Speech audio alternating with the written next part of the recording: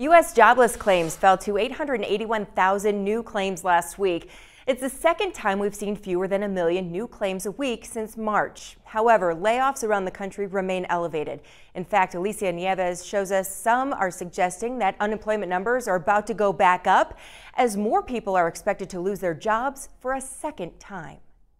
The United States is at the beginning of a second wave of significant job loss. We're seeing a resurgence in layoffs. Daniel Alpert is a professor and senior fellow at Cornell University.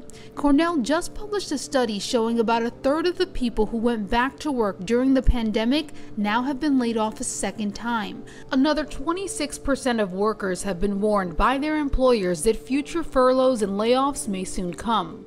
The problem is that you get an echo. Right. So if you have a resurgence in layoffs, you have a decrease in spending that creates more contraction on the part of businesses, which creates more layoffs. Right. So the question is, when can you put a floor under this spiraling situation? And it is a classic economic spiral. The cycle of job loss eventually leading to more job loss, some fear could lead to a third wave of unemployment in a few months. Experts like Alpert believe the only way to stop the cycle would be a vaccine or Congress coming together on another stimulus package that props up households and businesses until then. We're very concerned about the current roller coaster effect on resumed layoffs.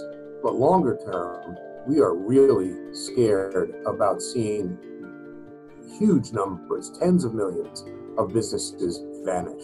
The more waves of unemployment we see, the higher likelihood of that. I'm Alicia Nieves reporting.